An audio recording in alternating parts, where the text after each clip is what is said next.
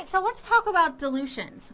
So a dilution is some concentrated solution or a concentrate mixed with what we call a solvent or a dilutant, usually water or saline. So I think about when making orange juice or frozen juice, right? You get that frozen concentrate from the supermarket and you mix it with water, right? So that solution is you are diluting that concentrate to make juice.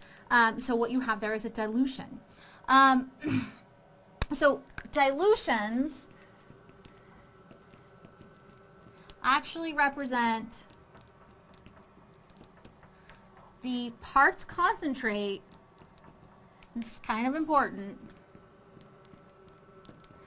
Parts concentrate in the total volume.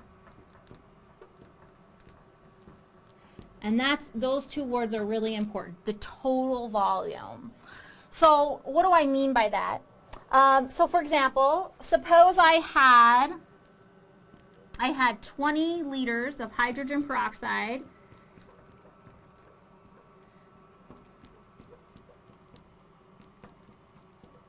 or excuse me, I had 1 liter of, that's a lot of hydrogen peroxide. Suppose I had just 1 liter of hydrogen peroxide.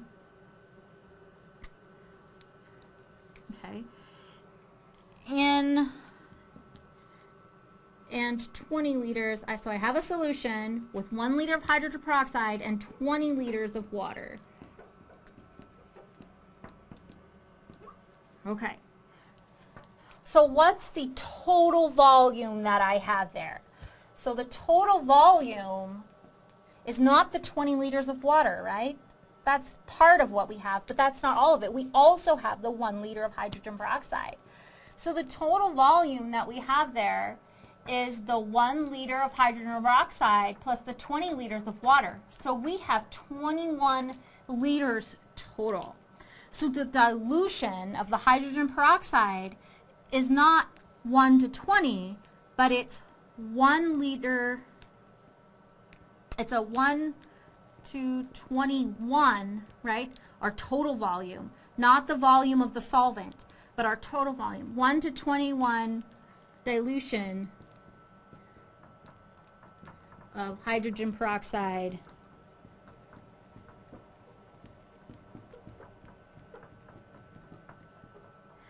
in water. So, which is different, right, than if we took the ratio, if we wanted the ratio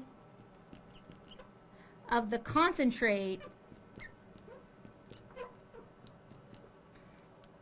to the solvent, right, which in this case the solvent is water. The solvent is just whatever you're mixing it with.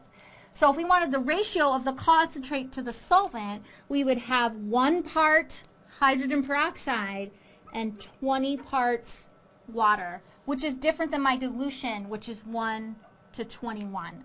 So when they tell you, when you see that word dilution, be careful, because what our brains want us to say is 1 part, it wants to go with the ratio route.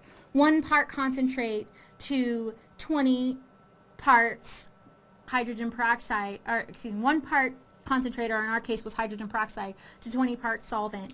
But it's really the concentrate to the total volume when they say dilution. So just something to be careful of. So let's do a couple of examples with dilutions.